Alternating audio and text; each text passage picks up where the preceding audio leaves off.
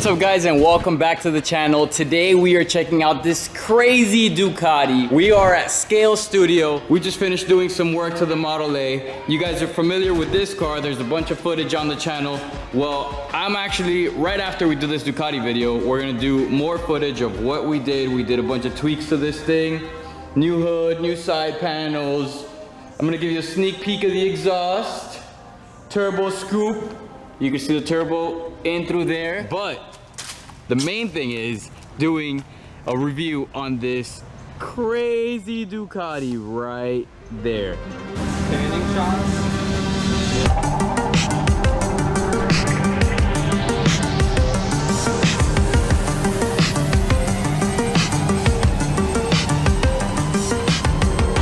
Now I introduce you the owner of the shop, the guy that made all this happen. His name is Trevor.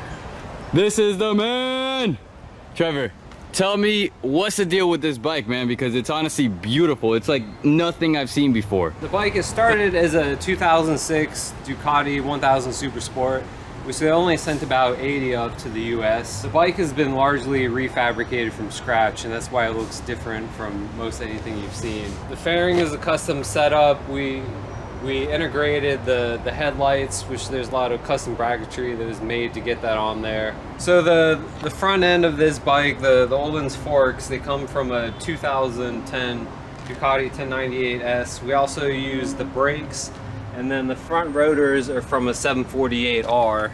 We have BST carbon fiber wheels on the bike. We've also got an NCR oil cooler. We got carbon fiber brake levers on the bike.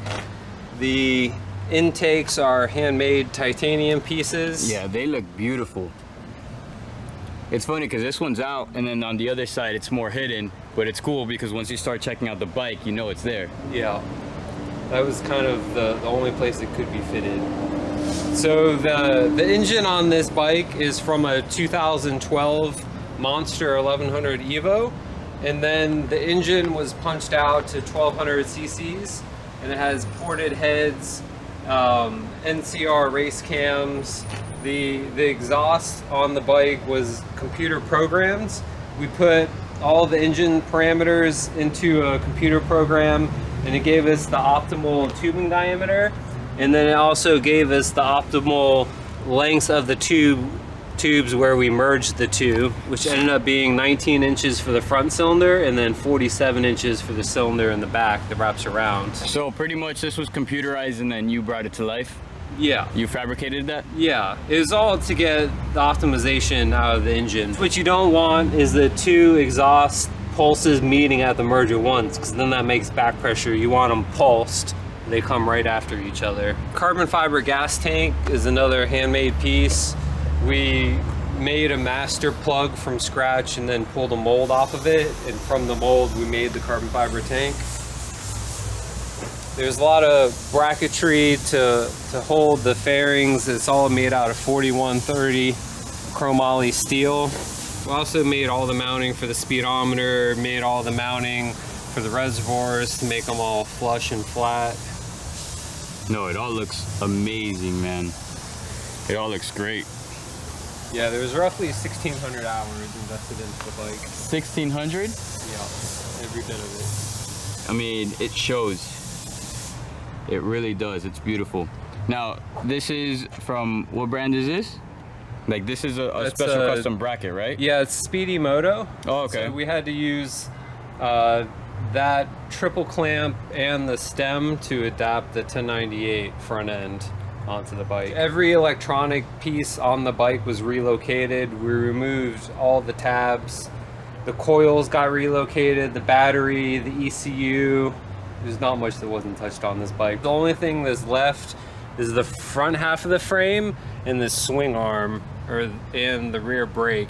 That's about the only things that are left from the original 2006 1000 Super Sport. So 2006 1000 Super Sport, that's what this bike began life as. Yeah. What a change. We adapted this Öhlins steering dampener onto the bike. I made the mount that goes up inside of here. We ended up using Ducati bike rear sets on it. We've also got an Öhlins rear shock on the bike, chromoly, lightweight, quick change. Gears on the bike. It's got a 520 sprocket. It's the same wheels that are on the front and the back, right? Same brand, yeah. Yeah. The front wheel is made for a 1098. The rear wheel is made for a Paul Smart, and we had to make 5 spacers to get it to fit to this axle. And then we also had to machine down the hub, which there's only a couple thousands of clearance there at the moment. We also did all the paint work in-house for the bike. We did the ceramic coating in-house as well. The engine made 105 wheel horsepower. It has pistol pistons. It has been punched out from 1100 to 1200 cc. It has ported heads. It has a balanced bottom end, and it has the NCR cams in it. And then it has a Microtech ECU, which is underneath the gas tank, which controls it. And it sounds super mean. It sounds really, really, really good. What are these, the lights back here? Yeah. Wow. Look at the lights. That's pretty cool. The placement of them, I mean, you can't have them over here. Can we start it up? Sure thing.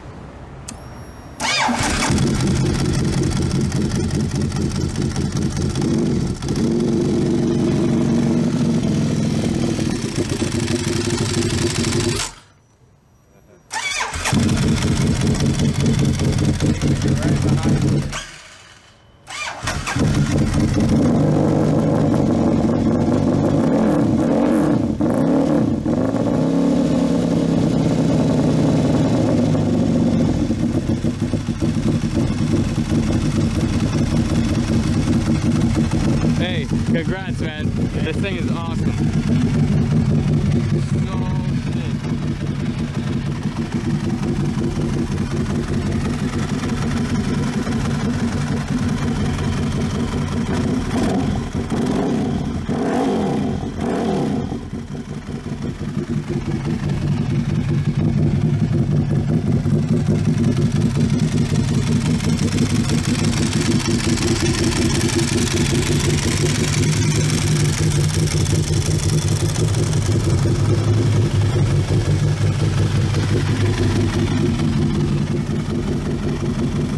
now for the most important question, what's it cost to build one of these things? We're offering a series of 4 of these bikes at $105,000 a piece. $105,000 a piece. This thing, I mean, you show up anywhere and no one's gonna have anything like this. Not even close. Not even close. Guys, if you want to get more footage of this, subscribe to the channel, follow my boy Trevor, Scale Studio, I'll put the tag down below. Take care and stay tuned for, we're gonna do a bunch of stuff with the Model A, right? For sure. Woo! Peace out, guys.